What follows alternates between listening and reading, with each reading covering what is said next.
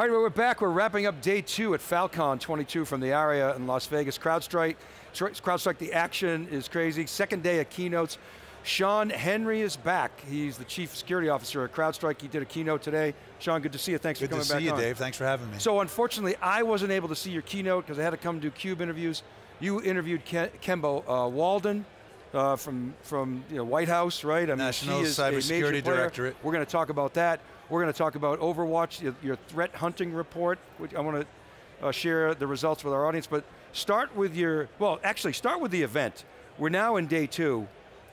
You've had a good chance to talk to customers and partners. What are your observations? Yeah, first of all, it's been an amazing event. Over 2,200 attendees here. It's really taking top 3 floors at the ARIA Hotel, and we've got partners and customers, employees, and to see the excitement and the level of collaboration here is absolutely phenomenal. All these different organizations that each have a piece of cybersecurity, to see them coming together all in support of how do you stop breaches, how do you work together to do it. It's really been absolutely phenomenal. You gotta love the collaboration. We kind of talked about this on our earlier segment, is the industry has to do a better job and has been doing a better job. You know, I think you and Kevin laid that out pretty well. So tell me about the interview with the fireside chat with Kemba. What was that like? What topics came up? Yeah, Kemba is the Principal Deputy National Cybersecurity Advisor. She's been there for just 4 months. She spent over 10 years at DHS, but she most recently came from the private sector in cybersecurity. So she's got that, the experience as a private sector expert as well as a public sector expert. To see her come together in that position, it was great. We talked a lot about some of the strategies the White House is looking to put forth in their new cybersecurity strategy. There was recently an executive order that the president put forth that talks about a lot of the things that we're doing here. So for example, the executive order talks about a lot of the legacy type of capabilities being put to pasture, and about the government embracing cloud, embracing threat hunting, embracing EDR, embracing zero trust and identity protection. Those are all the things that the private sector has been moving towards over the last year or 2. That's what this is all about here. But to see the White House put that out, that all government agencies will now be embracing that, I think it puts them on a much surer footing, and it allows the government to be able to identify vulnerabilities before they get exploited. It allows them to much more quickly identify, have visibility, and respond to threats. So the government infrastructure will be safer, and it was really nice to hear her talk about that and about how the private sector can work with the government. So you know how this works, having been in the Bureau, but so these executive orders, a lot of times people think, oh, it's just symbolic, and there are a couple of aspects of it. One is President Biden really impressed upon the private sector to amp it up, to really focus and do a better job. But also, as you pointed out, that executive order can adjudicate what government agencies must do, must prioritize. So it's more than symbolic, it's actually taking action, isn't it? Yeah, I think it's both. I think it's important for the government to lead in this area, because while a large portion of infrastructure, major companies, they understand this. There is still a whole section of private sector organizations that don't understand this. And to see the White House roll it out, I think that's good leadership, and that is symbolic. But then to your second point, to mandate that government agencies do this, it really pushes those that might be a bit reluctant, it pushes them forward. And I think this is the type of action that, as it starts to roll out and people become more comfortable and they start to see the successes, they understand that they're becoming safer, that they're reducing risk, it really is kind of a self-fulfilling prophecy, and we see things become much safer. Did you guys talk about Ukraine? Was that off limits, or did that come up at all? It wasn't off limits, but we didn't talk about it because there are so many other things we were discussing.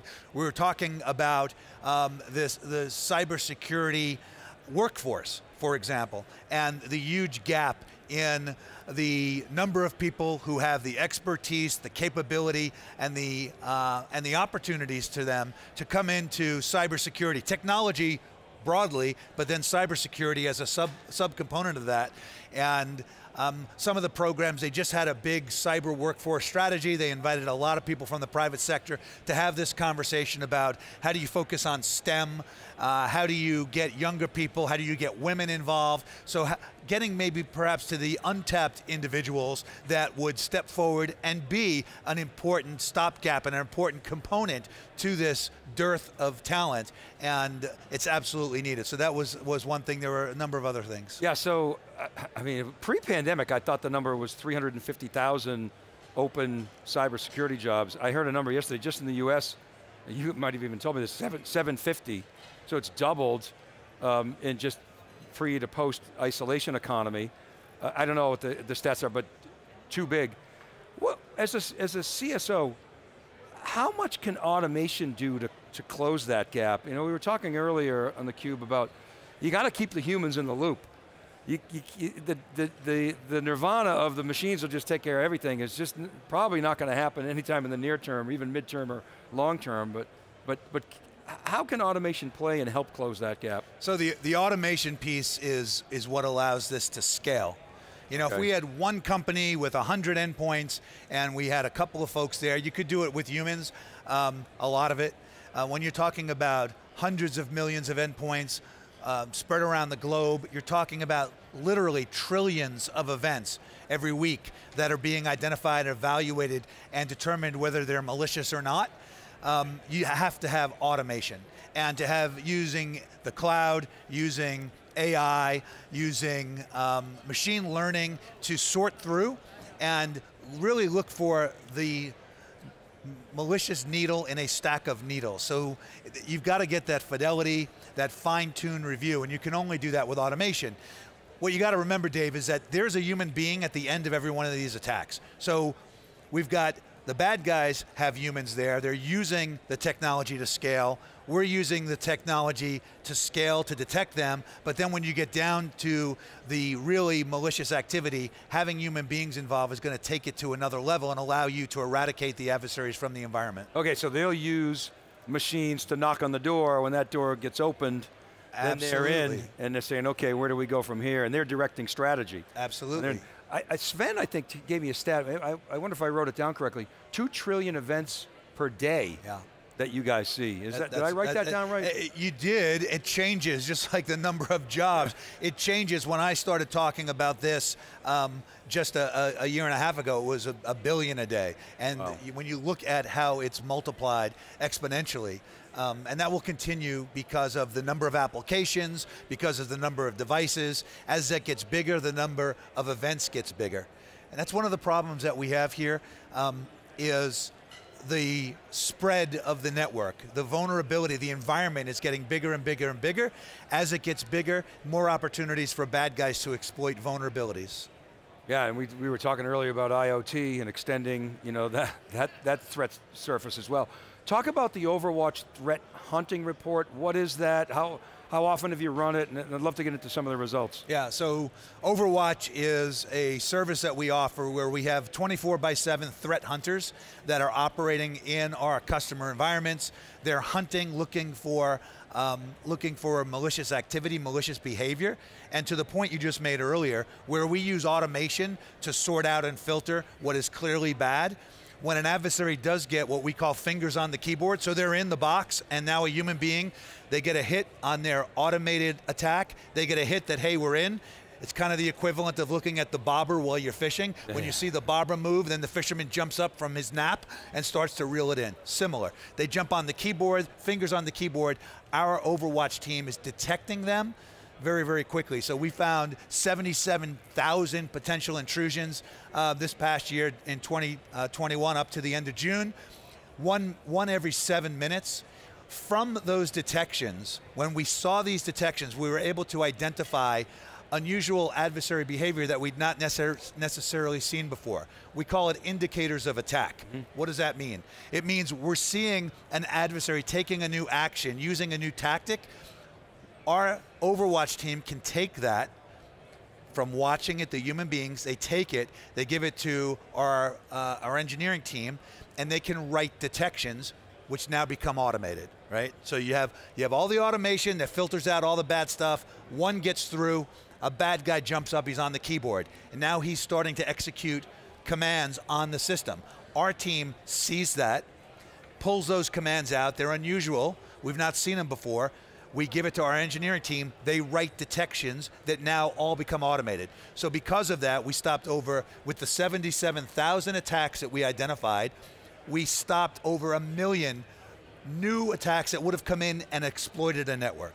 So it really is kind of a big circle where you've got human beings and intelligence and technology all working together to make the system smarter, to make the people smarter, and make the customers safer. And you're seeing new IOAs pop up all the time, and you're able to identify those and codify them. Now you've announced, at Reinforce, in July in Boston, you announced the threat hunting service, which is also, I think, part of you're the president as well of that services division, right? So how's that going? What's happening there? What we announced, so the Overwatch team has been involved working in customer environments and working on the back end in our cloud for many years. What we've announced is this cloud hunting, where because of the adoption of the cloud and the movement to the cloud of so many organizations, they're pushing data to the cloud, but we're seeing adversaries really ramp up their attacks against the cloud. So we're hunting in Google Cloud, in Microsoft Azure Cloud, in AWS, looking for anomalous behavior, very similar to what we do in customer environments, looking for anomalous behavior, looking for credential exploitation, looking for lateral movement, and we are having a great success there because as that target space increases, there's a much greater need for customers to ensure that it's protected. So the cloud obviously is very secure. You got some of the best experts in the planet inside of hyperscale companies. So whether it's physical security or logical security, they're obviously doing a good job. Is the weakness the seams between where the cloud provider leaves off and the customer has to take over? That shared responsibility model, misconfiguring an S3 bucket is the common one, but I'm sure there are like a zillion others.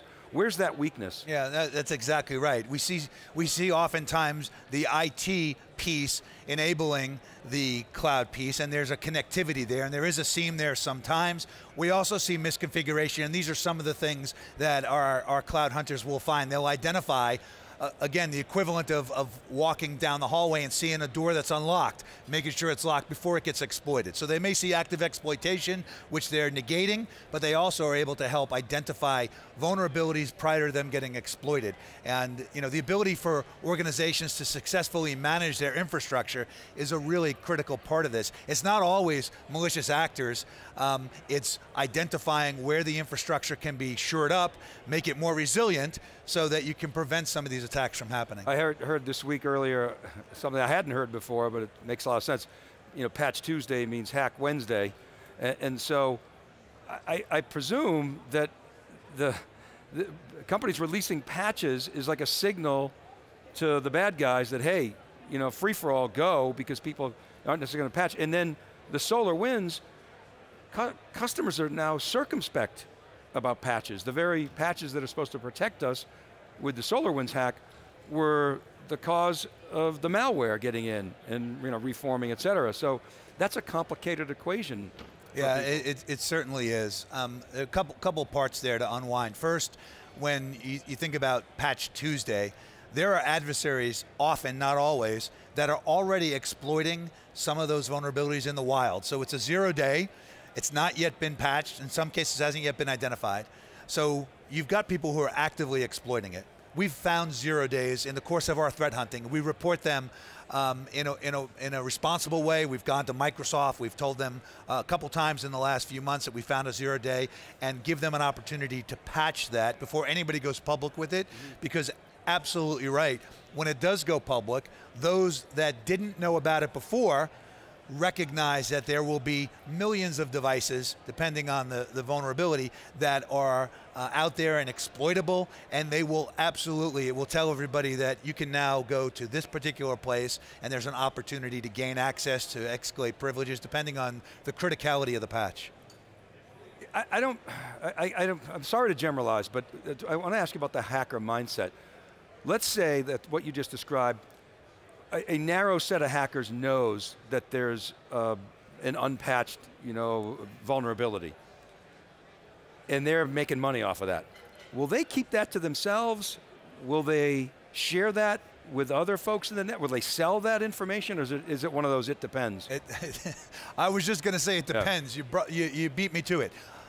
It absolutely depends. All of the above would be the answer. We certainly see, now a nation state, for example, would absolutely keep that to themselves, right? Their goal is very different from an organized crime group, which might sell access. And we see them all the time in the underground selling access. That's how they make money. Nation states, they want to keep a 0-day to themselves. It's something they're able to exploit, in some cases for months or years. That vulnerability goes undetected, but a nation state is aware of it and exploiting it. It's a dangerous game, and it just, I think, exemplifies the importance of ensuring that you're doing everything you can to patch in a timely manner. Well, Shawn, we appreciate the work that you've done in your previous role and continuing to advance education, knowledge, and protection in our industry. Thank you for coming on theCUBE. Thank you for having me. This is a fantastic event. Really appreciate you being here and helping to educate folks. Yeah, you guys do a great job. The awesome set that you built, and look forward to future events with you guys. All right, my friend. All right. Thanks so much, See you. Dave. Thank you. Bye now. All right, appreciate it. All right, keep it right there. We're going to wrap up in a moment, live from Fal.Con 22. You're watching theCUBE.